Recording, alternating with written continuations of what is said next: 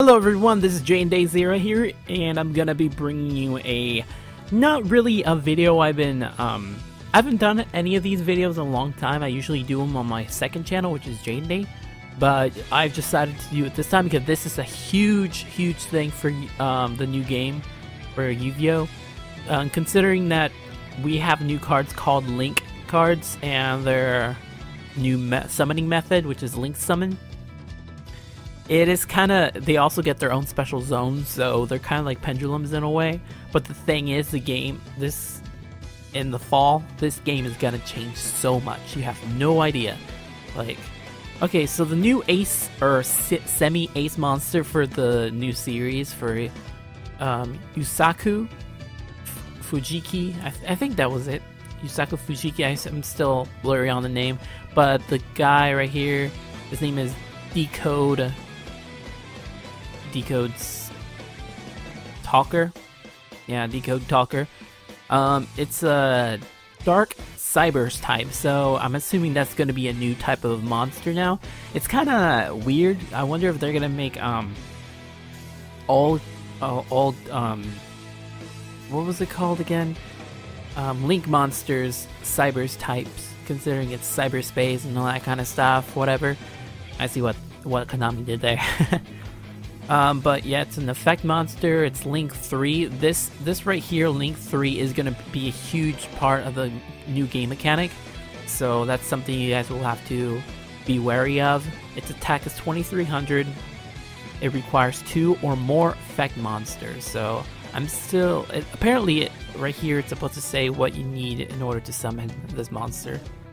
So its first effect is gains 500 attack for each monster linked to it.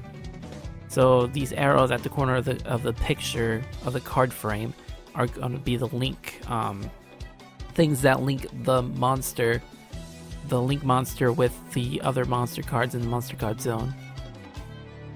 And it says its second effect is when an opponent's card effect that targets a card you control is activated, you contribute one of your monsters linked to this card, negate the activation, and if you do, destroy it. Says further information, look at those distinctive link yeah, that's just the Japanese part of the magazine. Okay, so there's 2 ways of link summoning. So this is gonna be kind of weird in a way, because the link monsters, apparently I've already read through this, so I kind of know the gist of what's going on. So the way you're gonna link summon is if you have 2 monster cards or 2 effect monsters, like let's say we're trying to summon Decode Talker right here, right? And the way you can summon it is from the extra deck. So I'm not sure if they're gonna keep, well, based on this picture right here, I'm assuming the extra deck is still gonna be relevant. So there's no new extra deck like rumors have been talking about and stuff. But the way you're going to be link summoning is if you have to, like on this diagram right here, if you have 2 effect monsters or the requirements to summon that guy. So you send those guys to the graveyard and you can link summon onto the extra zone. I think that's what it was called. Pretty sure it was the extra zone or something like that. And apparently the new mechanic for the second way, before that, the second way to summon it is if you already have a link monster on the extra zone, and you have, let's say it's Link 3, right? And the other link monster in the extra zone is Link 2. You can use let me reread this.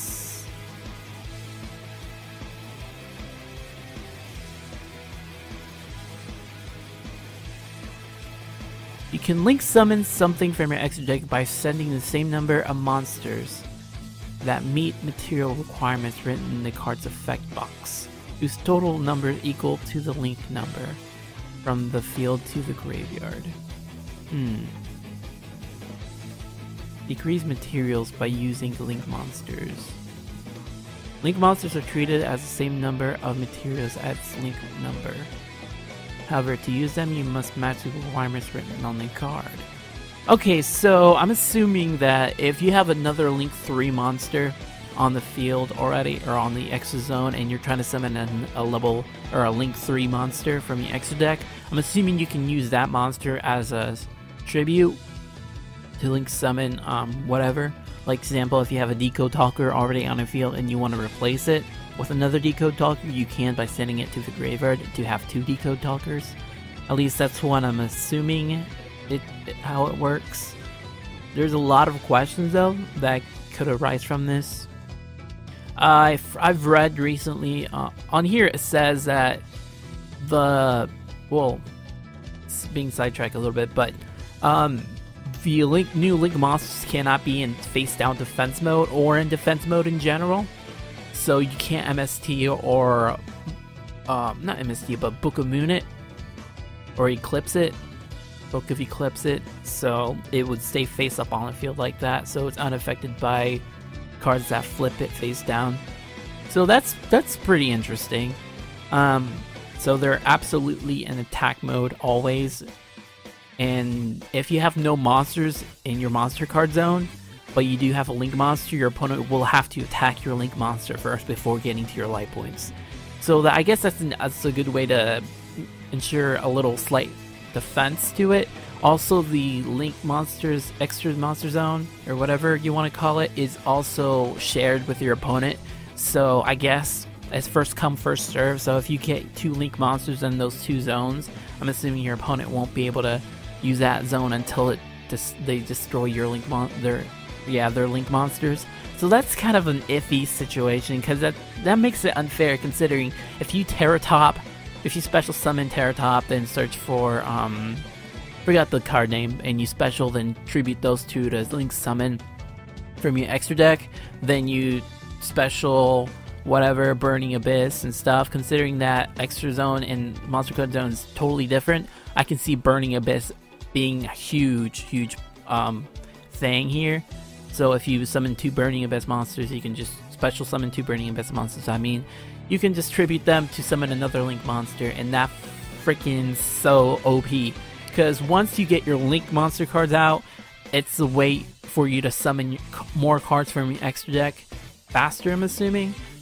So I guess that's one way. It's like because I've heard people say it's like a key to, you have to unlock your extra deck cards before you can actually start playing them. So that means the game will be extremely slower than it is at the current meta. So none of the first turn synchros, first turn Xyz, and all that kind of shit. So that means if you're running a Turbo Quasar deck or any kind of Turbo Synchro deck, I highly recommend you try to get rid of it as soon as possible, because that deck is going to be dead, like really dead, and it's basically unplayable if you're trying to get Quasar first turn. But of course, you'll be able to make Quasar second turn, or your second time you go, or not second time you go, but after your opponent's turn, and it's your turn again. So it's possibly you can make Quasar, but unlikely, considering that your opponent might have cards to destroy all of your stuff.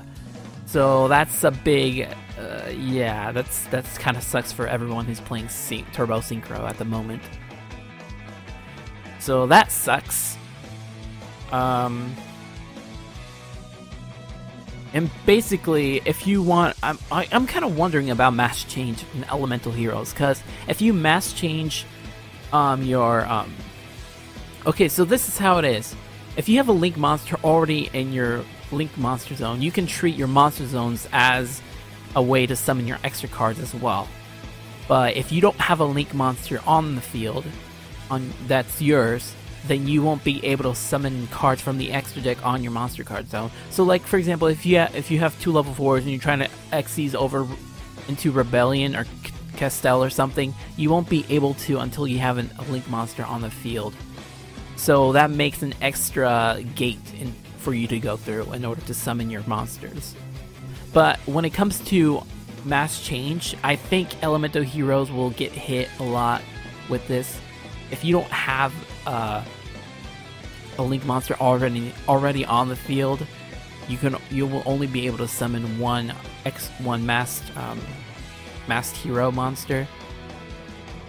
So, but the thing is, I believe the extra cards like XCs, Synchros, and stuff like that, if they're summoned to the extra zone, I think they are still affected by Book of Moon and stuff like that. Only the Link monsters aren't affected by Book of Moon. So, that's that. Let's see. So, what has been is now the main monster zone. So basically, in the main monster zone, you can only summon regular monsters like normals or effect monsters from your hand or deck. So at first turn you can't summon. Well, I already explained it, but first turn you can't summon any Synchros, XCs, and stuff like that. Also, the big, huge difference is that pendulums are going to be nerfed really big. Look at this. Okay, so your pendulum zones are now shared with your spells and trap card zone, which I think they should have done that to begin with, but I mean, that's just me. But so basically, if you don't have any pendulum cards currently on the field, and you're not running any pendulum cards or pendulum deck, then you can use those zones as a regular spell and trap card zone.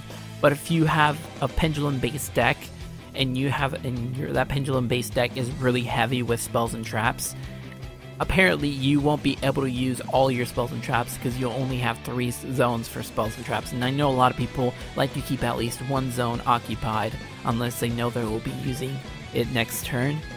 So basically, you're gonna have to choose wisely whether you want to run a pendulum deck with minimal to like 3 or 4 traps or whatever that you set. And yeah, that's gonna be a big game changer, considering that cards that, like, I believe, let's see, Magic Specters, they have a lot of back row and they pendulum summon. So Magic Specters is gonna be hit with this new mechanic because they will only be able to set 3 cards instead of 5. Let's see. Says, although the extra deck monsters can only be summoned to the extra monster zone normally, if you have a link monster in the zones pointed at their link markers can be used to summon extra deck monsters. So if you get out link summoning quickly, you can bring out Fusion, Synchro, XC's monster in succession. Of course, you can summon another link monster in one of the zones, so if you play your cards right, you can fill your entire monster zone with extra deck monsters. Huh. Okay, so it says you can quickly summon Fusion, Synchro, and XC's monster in succession, but how exactly is that supposed to work? Based on this, it says link summon this, then you can link summon another card, then that leads you to special summon Rebellion or Blackwing, whatever. Huh. I wonder how that's gonna work. Is it because is this treated as like if you had 2 level 4 XC or material, you can just special summon Rebellion right off the back? Because if that means even though you start up slow, you'll be able to special summon even faster from your extra deck. So I guess it's a kind of a good way to think about what you're gonna do in terms of strategy. So that's pretty interesting. Let's see, here's the Q&A thing for the new mechanic. The first question, if special summon an extra deck monster, if you special summon an extra deck and it goes to the graveyard, and I want to special summon it with Monster Reborn, which zone does it go to? The answer to that is if it goes to the main, it goes into the main monster card zone. No, not the extra monster zone. But the question is, if you don't have a link monster on the field and you use Monster Reborn to special summon one of your extra deck monsters, I'm assuming it doesn't, well, that's a good question because I don't even know if it goes to the extra zone or if it goes to the monster card zone, considering that you don't have a link monster on the field. So that's pretty interesting.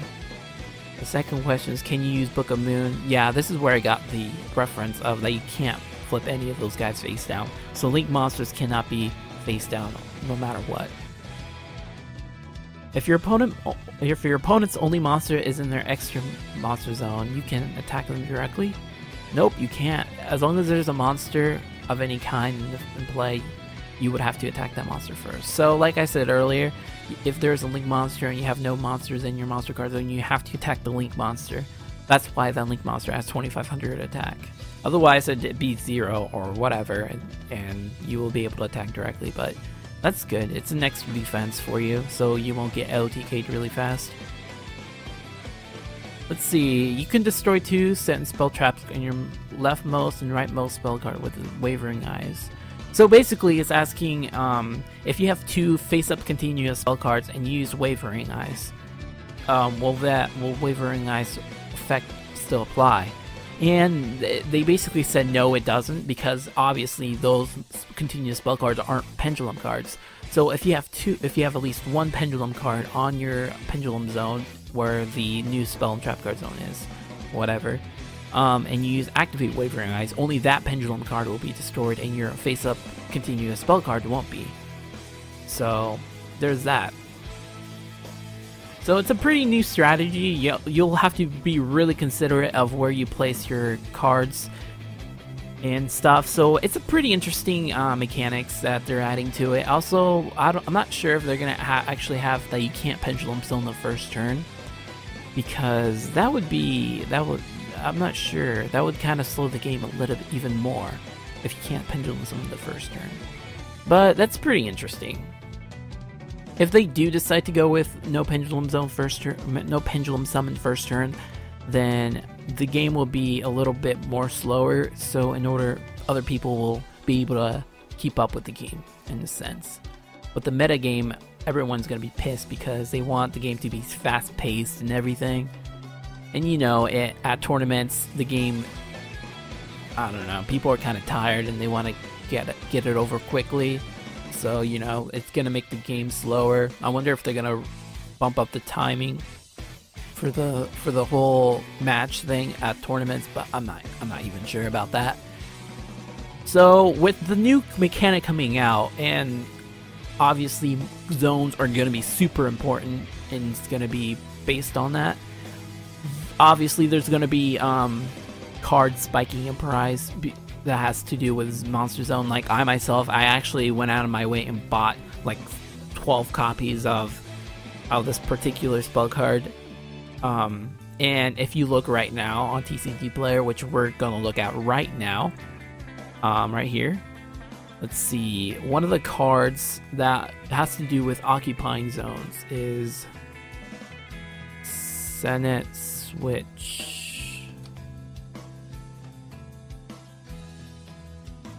So this spell card in particular, it says once per turn during your main phase, you can move 1 monster on your side of the field to an adjacent unoccupied monster card zone. So this card has been spiking up in price. I'm not really sure how this will come into play and with the new mechanic that's going to come out. But I think people are believing and are getting hyped because of the way that zones play a huge major role in how you're gonna be using it. Considering that Link monsters are connected in how would you say it? Not parallel, but adjacent to their mark.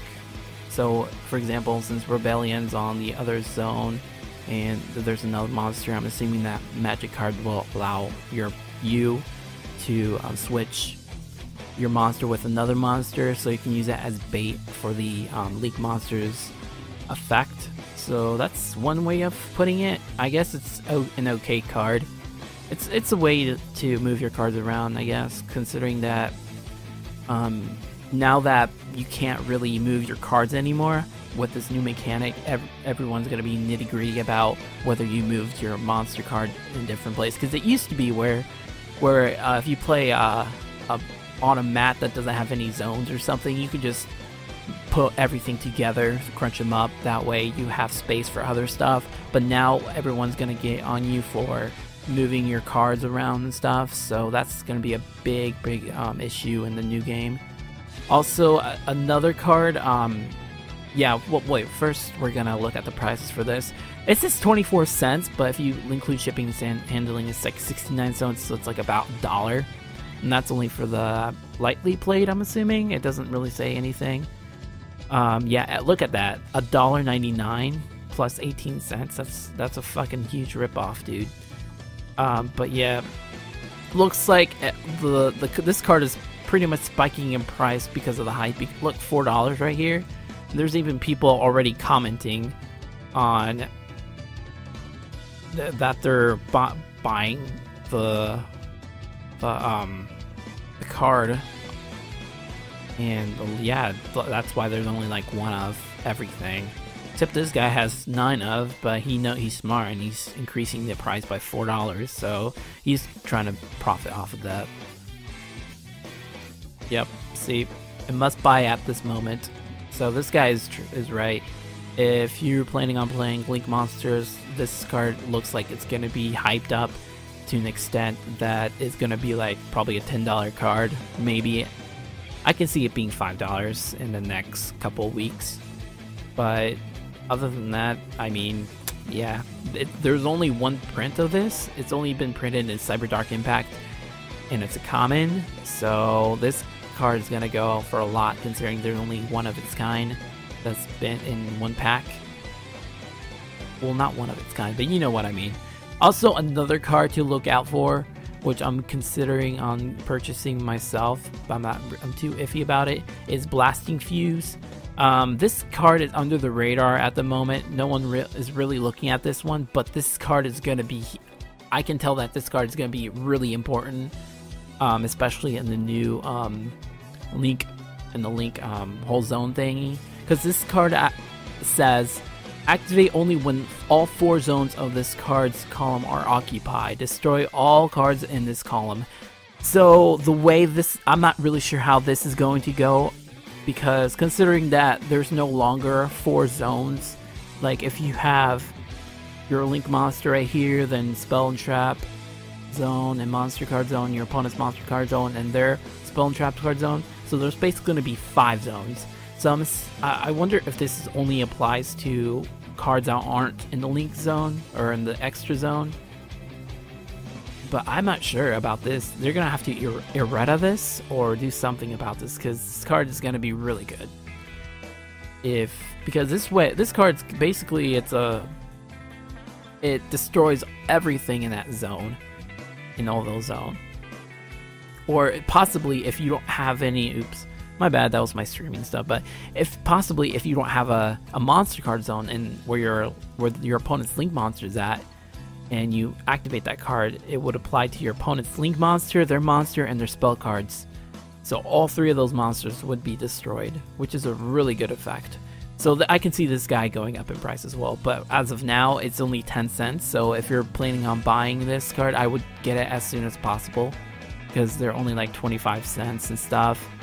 So this guy's going to be really good. But yeah, other than that, I mean, yeah, tell me what you guys think about the new Yu-Gi-Oh! Vrains. I think that the name is kind of weird. They could have gotten with something else, like, I don't know, Cyber Reality something like that. But I don't know about the whole name thing. I mean, the name sounds kind of weird, and especially saying it. Arc V or Arc 5 sounded more fluent when you say it, but as far as Vrains go, it's okay, I guess. The protagonist looks okay too. I mean, it's not as wild. His hair reminds me a lot of Yuma Tsukumo, with the pink stripes pointing and stuff like that. So, but it looks like he's way older than Yuma. He's probably like 16, so he's probably even older than Yuya. So that's good, at least. They're actually making him older. So there's that. I'm assuming there's going to be more, the story will be a little bit more mature, I hope. But yeah, there's that, and hope you guys enjoy this video. Hope